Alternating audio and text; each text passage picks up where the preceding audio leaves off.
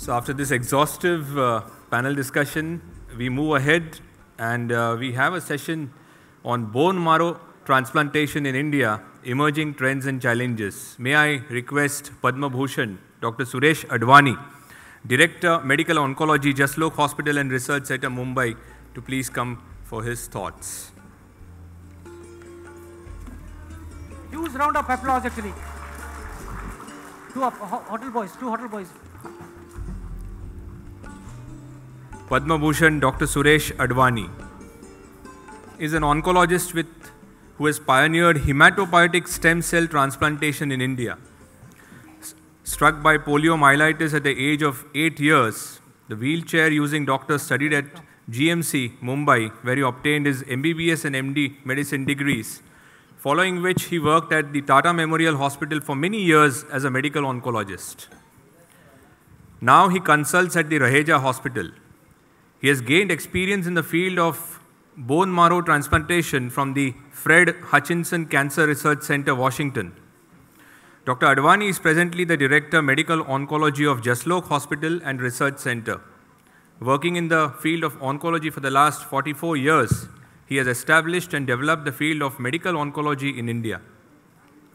Dr. Advani is a pioneer in pediatric oncology and bone marrow transplant in India, the concept of clinical trial and phase 1, phase 2, phase 3 clinical trials in India.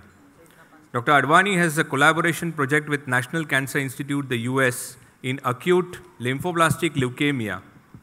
Dr. Advani has initiated the molecular and targeted treatment of cancer in India with a credit of 650 articles published in national and international journals. Dr. Advani has established the Medical Oncology Center at the Tata Memorial Hospital, the Jaslok Hospital and the Raheja Hospital, Mumbai. Dr. Advani has a collaboration with basic scientists at TMH and CRI, and he has established the DM course in medical oncology at the Mumbai University. Management of cancer patient with empathy, smile and love. He has established an NGO, which is We Care, helping hand for patient, financial as well as psychological help. NGOs are also involved with cancer awareness programs. Dr. Advani is the recipient of the Padma Shri in 2002, Padma Bhushan in 2012, and the Dhanvantri Award in 2002. May I request Dr. Advani to please proceed. Good evening, colleagues. First of all, I would like to thank the organizers for giving me this opportunity to listen to all the discussion which went before in an understanding that how the medical application is going to improve over a period of time. I'm quite optimistic that whatever we discussed will ultimately result in the elimination of the negative balance into a positive balance, and ultimately we will be able to deliver. I think what is really lacking is the difference between the city and the rural areas. All of us know that you want the best of the treatment, you will receive it in India, no question on that. But you have to go to a very selective institute to receive the best of the treatment. This is not so in the developed countries. Because of the abundance of the whole financial support, they are able to establish uniformly all over the country a uniform medical system, so that ultimately each one of their citizens can receive the best of the treatment. And I think that's a major difference which I can see. Coming to my subject, I would like to share with you that in oncology. Can we have the slides, please? In oncology, there has been a tremendous progress. I am in the field for the last 40 years now, and I have seen how we used to treat the patients. We had only 2 or 3 drugs, which we used to use it and try and get some treatment. And today, we are sitting on a plethora of the number of the new drugs, number of the new molecules which are coming up. And that's how we are able to really get the better results. And I can tell you in some diseases where the results have tremendously improved. Some of the disease like childhood cancers, the disease like leukemia, lymphoma, over a period of time, we have seen the change. In my first year of practice at Tata Memorial Hospital, we treated something like 17 or 18 odd patients of acute lymphoblastic leukemia. And today I know that all of them are dead. But this has changed today. Today, 80% of acute lymphoblastic leukemia are going to get cured and are getting cured in India and receiving the best of the treatment. Similarly, there are diseases like Hodgkin disease, chronic myeloid leukemia, and so many other diseases where the whole thing has dramatically changed. The outlook has totally undergone the change. Change in the sense that chronic myeloid leukemia, when I started the practice, we used to look at them, patient used to look very well. Chronic myeloid leukemia, patient is happy. We were happy that we are giving him just the capsule in those days, hydroxyurea, and patient will live. But live for how long? 3 years. At the end of 3 years, all chronic myeloid leukemia used to die. But with a simple discovery and understanding of the biological process, whereby we learn that there is a balanced translocation of the gene which was giving rise to the abnormal protein which was responsible for chronic myeloid leukemia, and the development of the simple small molecule which prevented this change allowed us to today achieve the long-term survival in chronic myeloid leukemia. Today, in my clinic, I will see every day patients coming that they are living for 18 years, 20 years, 22 years with the chronic myeloid leukemia. And they are taking just 1 tablet a day. It's easier than the diabetes or blood pressure. So you can see what a change it has happened. Some of these diseases, like chronic myeloid leukemia, when we started bone marrow transplantation, those days chronic myeloid leukemia did not have treatment. So we started doing bone marrow transplantation. And I'll talk to you. I think probably the slides are not there. Okay, that's fine. I can just tell you that what is this bone marrow transplantation. Bone marrow transplantation is nothing but the transfer of the stem cells from the one person to another person, or even the same person, he receives his own stem cells. In contrast to all the solid organs transplant is totally different than the bone marrow transplant. What is the difference? But essentially, the single stem cell can multiply and develop the full bone marrow. So it can develop the red cells, it can develop the white cells, it can develop the platelets and the whole blood. One stem cells, it can multiply, produces the bone marrow which is full in our bones, and ultimately produce all the blood products. That is what is the bone marrow transplantation, which is nothing but the stem cell transplantation. And how do we get the stem cells? Previously, I remember when we started the transplant at our center, we used to, under anesthesia, from the donor, we used to take out the bone marrow with multiple needle punctures and get the stem cells. Today, the technology has improved. We can get it from the peripheral blood. Peripheral blood contains 1% of the cells which are stem cells. And by the centrifuge, we can separate these out and collect enough quantity of the stem cells. And again, when we talk about transplantation, we talk about either autologous. Autologous means his person own stem cells. What we do is, there are some diseases which require high dose chemotherapy to eradicate the disease. And if you give the high dose chemotherapy, not only the tumor cells will die, but the patient's bone marrow also will be eradicated.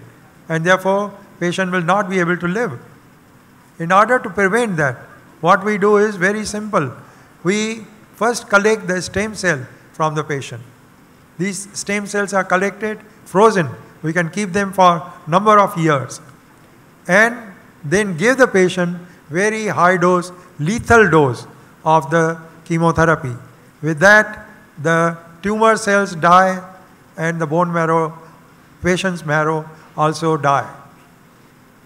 But immediately after the effect of the lethal dose of chemotherapy, we introduce to the patient the stem cells which we have collected and frozen. And these stem cells have a capacity to go into the bone marrow and repopulate, multiply, and ultimately produce the normal marrow. So that is what we call it autologous bone marrow or stem cell transplantation. The only factor which really is the hurdle during this treatment is the period of about 2 to 3 weeks where the patient's white cell count is 0, platelets are 0, and red cells are also 0. And therefore, they are replaced for the time being. And also, if the patient develops infection, the infection is aggressively treated. And I was very happy to listen today to the lecture by Dr. Raja, that how he mentioned that how today very easily we can really identify the infection.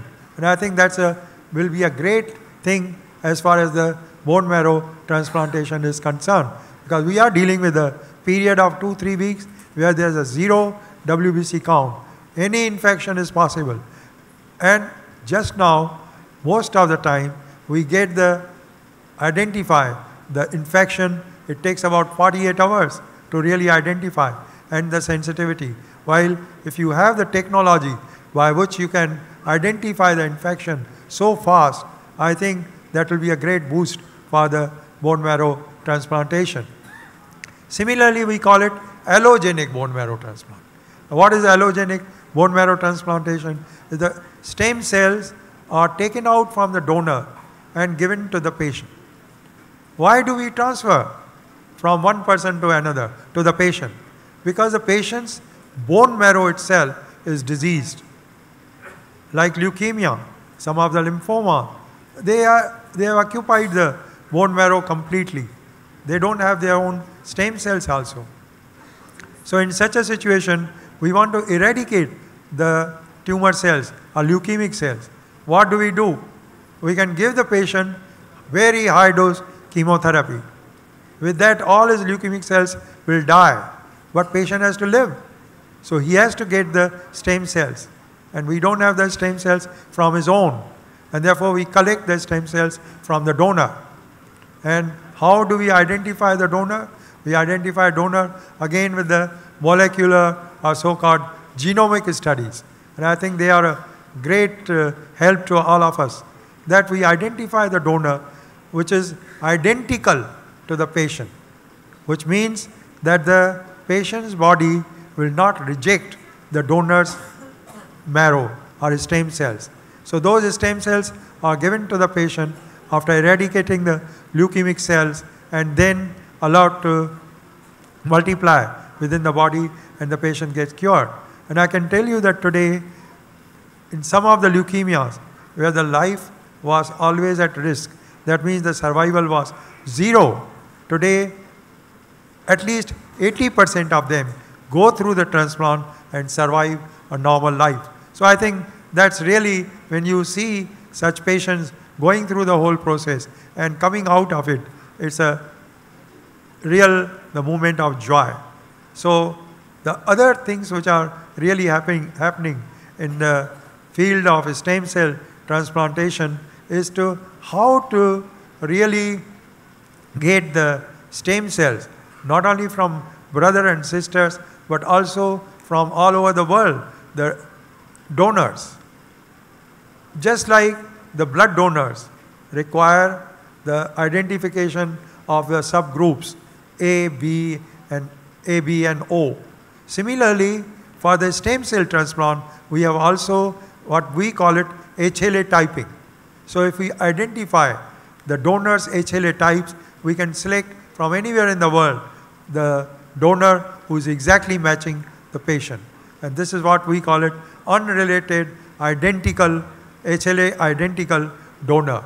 And that has really gone a big way, because nowadays the families are small, so brothers and sisters are usually not available as a donor. So the base donor will be from the public, where the donor registries are there. They have got about 50 lakhs people where the HLA typing has been done and kept. So I think it is really one of the procedure which was introduced right in, we did the first bone marrow transplant in India somewhere in 1981. And today there are at least about 100 institutes in India who are doing the bone marrow transplantation, whether it's autologous, allogenic, and unrelated donor bone stem cell transplant. I think this is just in short to tell you that autologous can cure some of the diseases like Hodgkin disease, lymphomas, and Ewing sarcoma. These are all childhood tumors. And the allogenic, where you transfer the stem cells from the donor, cures the leukemias, some of the leukemias and myelomas, where the disease is in the bone marrow. So I think, I'm sure all of you must be waiting now for the next function to come up. And with these few words, I would like to thank all of you that in spite of, after listening so many lectures from all the learned speakers, today you have given the gracing for this small lecture. Thank you very much.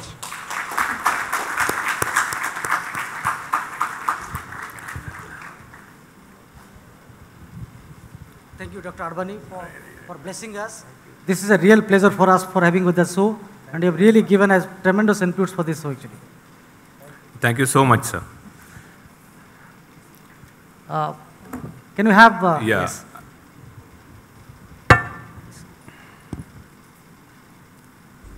They'll help you, sir. So this is a small token of appreciation from our side. Can we have a round of applause, please? Can you have a standing ovation for him actually, what he has done actually for us?